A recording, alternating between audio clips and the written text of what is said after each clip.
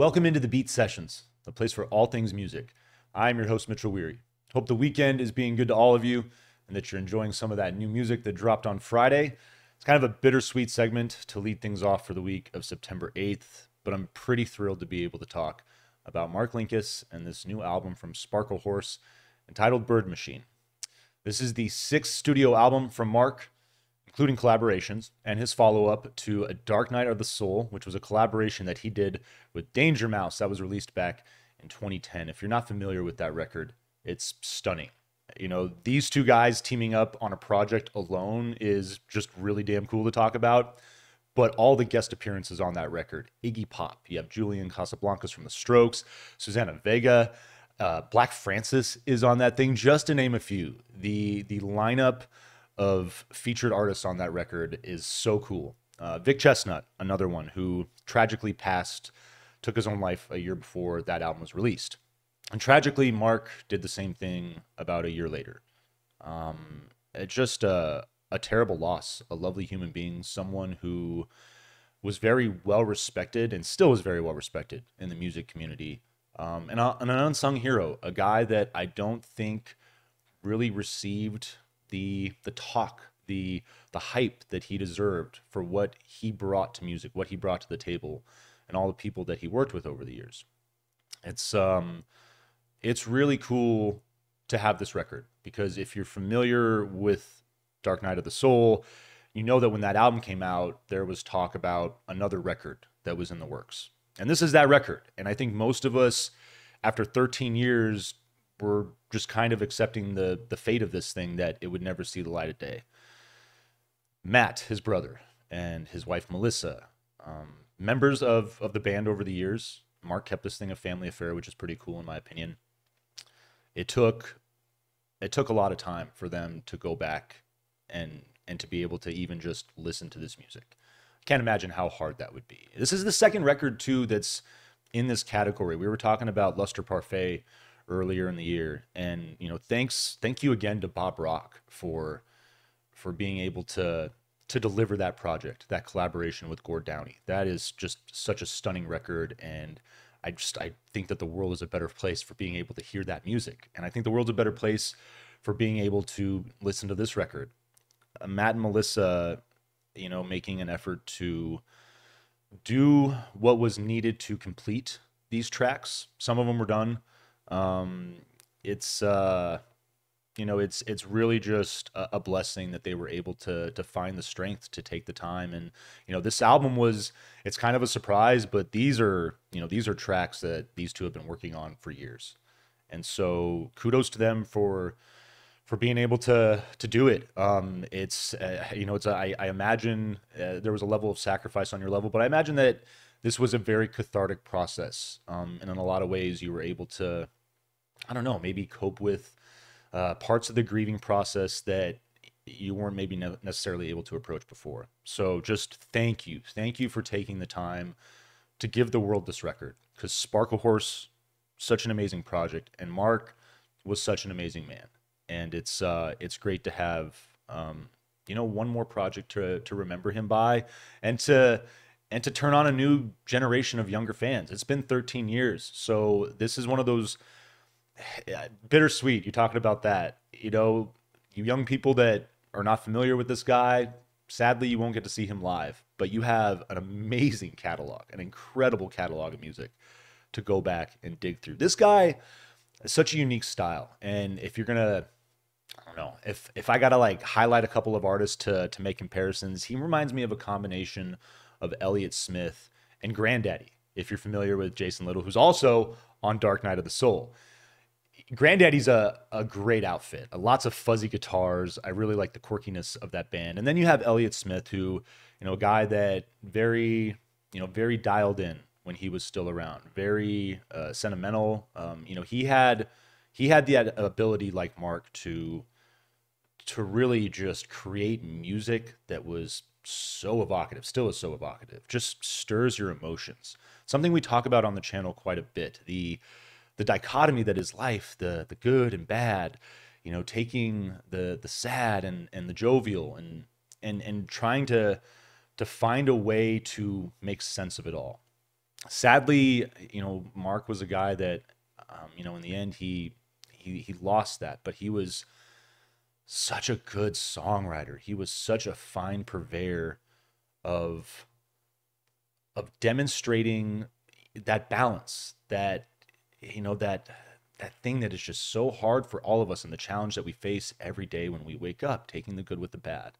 But I love the playfulness of his music as well. Bird Machine is a perfect title for this album. I feel like there's all sorts of bird references and other references to animals in his music. He was a guy that appreciated nature, and I appreciate that about him. And just the the visuals that are there in the lyrics, the storytelling, no matter what his approach is, it's I'm so thrilled that we were able to have one more project. And again, thank you to Matt and Melissa. This thing, it kicks off with "It Will Never Stop," fuzzy alternative guitars, drums, just have a really curious tone to it. I really, this is where I was like feeling granddaddy a little bit. This album opener, garage rock, mid tempo. It's a hot number two. Goes pretty quick. It's like less than 2 minutes long, but fun little way to open up this thing. Kind Ghost is your second track. Got these electronic style drums, lots of electronic textures as well. And you get this gentle bass that just kind of like drifts and floats in the song. I really enjoyed that element. Little acoustic guitar works in, and there's just a great build into the coda. This is a really nice song. Enjoyed it very much. Evening Star Supercharger is your third song. Breezy track with this odd, like, prominent electronic element in the beginning of it anyway. It's kind of interesting. Another track that builds with excellent energy. I really like the way this song progresses. Oh Child is your fourth song. This was a song that, Matt and Melissa talked about the difficulty of exploring these tracks, and and also producing them in a way that it would have made Mark proud. And this is a track that it's I like the way you get this minimal piano and vocal. It's really just a delicate feeling to this track. Light electronic harmonies hit on the last few lines as the lyrics go, and then it kind of just shifts, and you get this really psychedelic electronic experience for like 2 minutes in the coda. There's this soft voice of a child that's in and out. It's very eerie. It's a very eerie song, considering everything that we know now. Probably my favorite for that reason. I thought it was kind of a challenge to listen to, and I appreciated that about the song. It is fascinating, a very fascinating song, and I think highlights so many of the wonderful things that made Mark such a great songwriter. Falling Down is your fifth song. Countdown in the beginning, and then you get just like the electric guitar, piano, vocal, drums and bass hit for this really just like mellow feel. It's a solemn track for sure. Chorus explores some brighter melodies, and so I enjoyed that contrast there. Your sixth song, I Fucked It Up, is fuzzy guitars and vocal, punk and garage rock. And these guys talk about, like Mark talks about the beginning of his career and the influences that were there. And, punk is definitely, you listen to this guy, no doubt. And a band like the Buzzcocks is, I just immediately felt that band and that song, the title of it, everything. I love it. Hello Lord is your seventh track. Nice change in dynamic here. You get this acoustic guitar and vocal. I love the production on on this track. The nice Americana feel. Get a little more guitar, and it's what like. I think it's an accordion that's creeping in the background there. It's very light. I almost thought for a moment it was a harmonica, but I'm pretty sure it's an accordion that's there in the background. But really enjoyed that song. Daddy's Gone is your eighth track. Breezy acoustic track. Groovy pop in the bass. Really thought that was a fine feature of the track. And I love the tone of that bass as well in that song. Chaos of the Universe, your ninth track. Another groovy bass-driven track. You got this acoustic backing to it, so I like that element. Chorus fills out. You get like electric guitar, lighter melodies. Love the contrast there in that song as well. Your 10th song, Listening to the Higsons, is got grungy guitars, lots of fuzz in the vocal.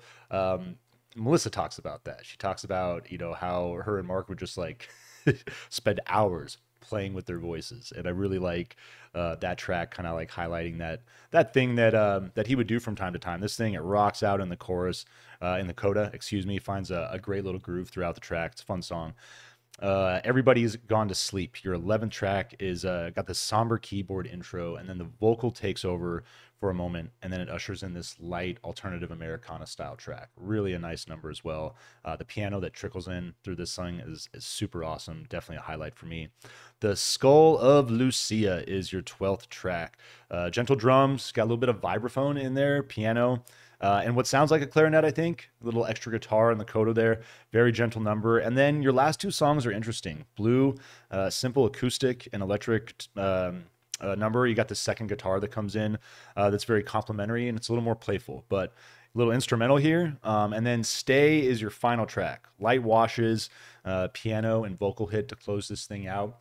There's 14 tracks, 44 songs. I love it. And this is kind of a short affair for him too. There's a level of respect for like the pop construction of a song, and that's what I dig about these things. They explore a lot of really cool territory, staying within that framework, and that's something that Mark was always very well aware of, and I dig that about his music. One of the many things. This is really a fine example of so many things that this man did well while he was alive.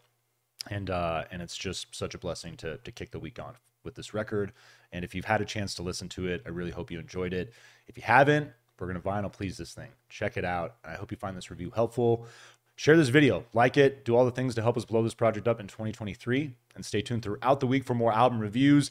The studio's coming along. I'm almost done, guys. The record shelf is gonna start coming up behind me here in a few days. So I'm going to try to play some catch up here this week. No promises, but I want to pump out as much stuff as I possibly can because I have some notes on some really good records. We'll go back the last few weeks and explore some fun stuff. But in the meantime, take care of yourselves. See you next time on the Beat Sessions.